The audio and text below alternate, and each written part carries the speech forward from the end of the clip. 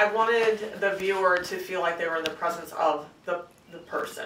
So the idea was to give little tidbits, little nuggets of who that person is outside their normal position in the world, meaning like Joe Cobb is running for mayor and he does all these things, and I wanted that moment that I could capture something that was a very intimate expression of that person. It's a dying breed that can traditionally uphold the fundamentals of the art of the portrait.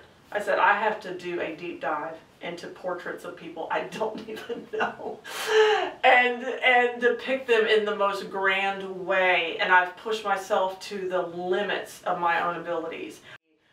This is just it's really an awareness. It's awareness of, you know, get out and meet these people, and these are the people that you can come to an exhibit and actually hang out with like their family. This is a family photo album of Roanoke.